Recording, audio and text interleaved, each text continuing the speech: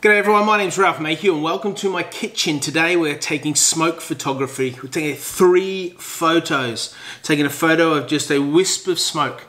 Then we're going to twirl the smoke around and then we're going to create a smoke ring. First thing we need to do is make this place darker. So I'm going to shut the blinds and here's the plan.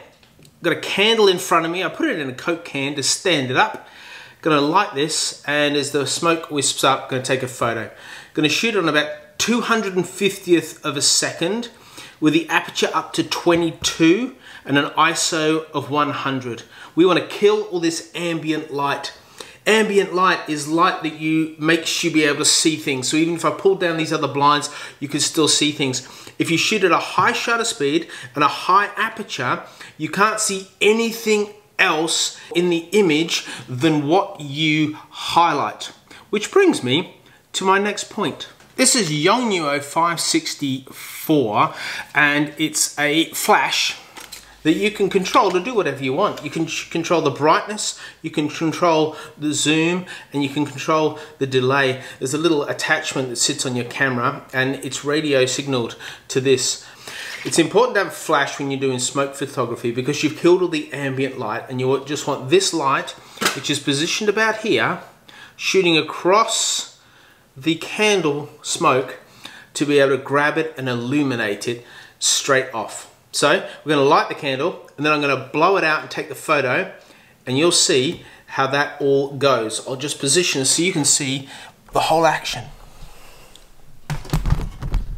Oh, look at that. You can see everything. Happy days. Here's my shutter release, which will enable me not to bump the camera while I'm taking this shot. Shot's gonna be really still, so the shutter release does that. The other thing I'm gonna do is light the candle, because I don't know if you've heard about candle memory. Basically, has nothing to do with photography, but if you blow the candle out now, it'll never melt the wax past the point where you blow it out. There you go. All sorts of things you're learning today. Now, as always, you've got to smash out a test shot. So here's the test shot. Hold on. Wow. It's looking beautiful. I need to lower the flash, and I'm going to put the flash on quarter power because I really want it to highlight that candle, and I'll just make sure that the candle's the only thing it lights. Bingo. Just the wait to the candle now.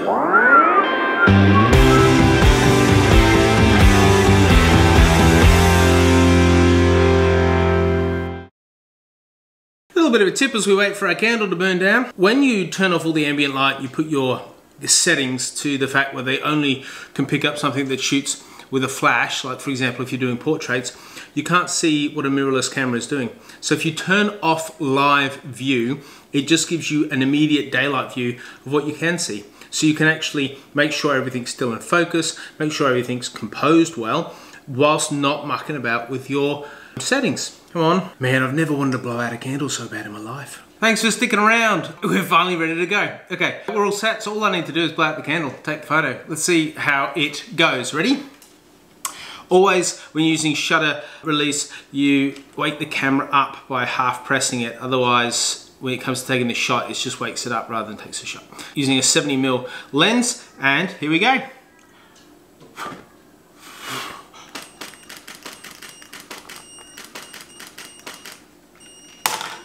Should we see how we went? Useless. Gonna have to put this right up. So I'm gonna put this on full strength. To do it, just make sure that's not in my shot. I'll light the candle. Man, thought I had it. Thought it was like, game on. Easy days. Let's move on to the fun stuff. Ready? Here we go.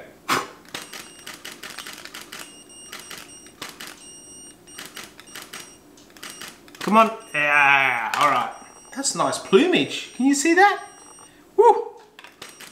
Let's see if we got lucky. Yes, have a look. I just want a better composition of the candle. So our settings are gold. I'm just gonna blow it out and then take the photo because it came back. Ready? And then now. And now. And now.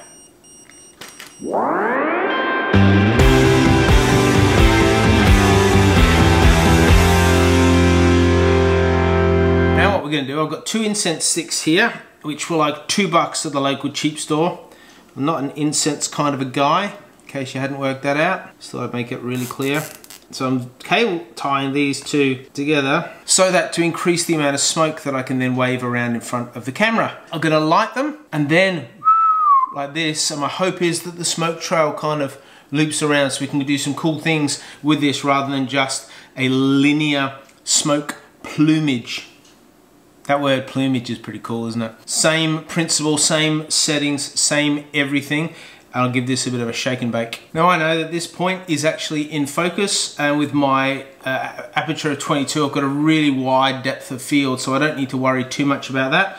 But if I don't move the can, I just take the candle out gently, the center of the can is primo focus space. Top of the incense is in focus. I need to light them now. I might just take a shot of that, which I can do just like this.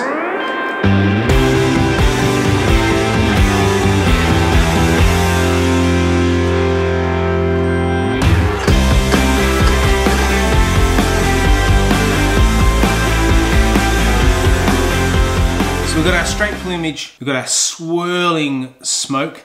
Now, we're gonna do smoke rings. And short of lighting up and blowing a smoke ring, which would not be healthy or helpful for this experiment, I am going to attempt a different way. I've not seen this done before, and I don't know if it's gonna work, but I'm feeling pretty confident. I'm filling this water bottle, which is soft and pliable, with smoke. And then the idea is, let's just see if it works on camera. We'll give it a crack now. Ready? The idea is I go.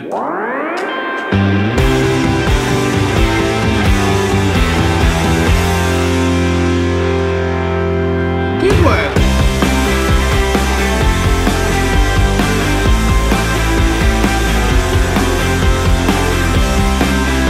You just need thicker smoke. So while that's smoking up, the idea is the same. I'm going to shoot this way. Gonna pop out a smoke ring and hopefully get it so that it's facing the camera, so it's like facing you. Got a circle like that in just a pretty cool smoke configuration. Everything's working pretty well. This is really simple to do. It's really easy to do. You just gotta be a little bit patient because smoke doesn't do what you want it to do. I realized that there was a lot of movement of air and wind in this room that I thought was really still. You're breathing, you can just blow really gently and you can steer some of the smoke sometimes. But I think we're ready to go. Gonna take out my incense sticks. Gonna grab my shutter, turn the camera on, and here we go.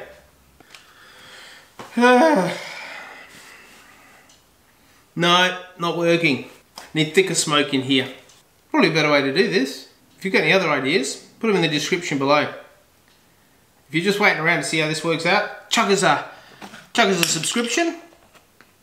Like, just subscribe. It doesn't cost you anything, but it helps me out. It means we can do more of this stuff.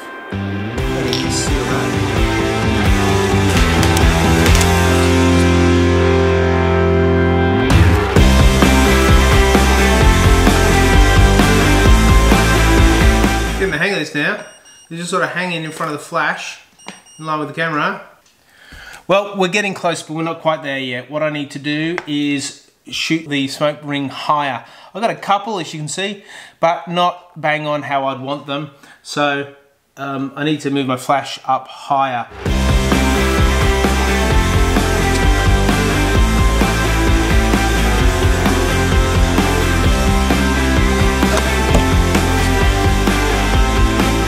We got there in the end, and a few things that I learnt along the way. I used a plastic bottle that you can just gently squeeze, and as you can see, it's my black t-shirt, it blows out those little smoke rings. And then what you have to do is do it so that a smoke ring is brilliantly positioned in the focus zone and the flash zone. And so what happens is it comes as a puff, and then it forms, and then it squidges, and then it forms, and then boom! That's when you want to take the photo. Cool, right? Anyway, I hope you enjoyed this video. Please subscribe. I'll share the images in just a moment. In terms of what videos come out when, I do a 2-minute tips thing on Saturday mornings, Australia time. I do a Monday Arvo evening, Monday video, and I do a Thursday video of the same sort of thing. It's longer, it's more tutorial based, or it's got more production value for you to enjoy. If you haven't subscribed, do so, and I'll see you in the next video. Bye.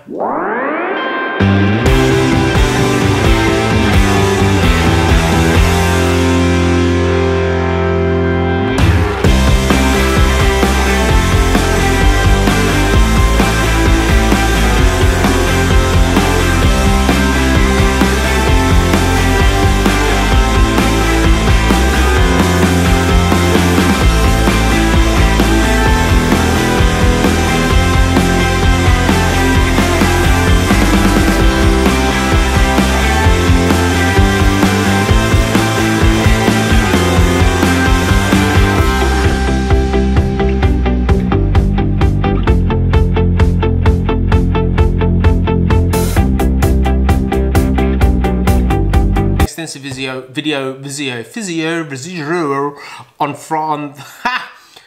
I put an extensive video out on Thursday also, as well as, it's not even Tuesday.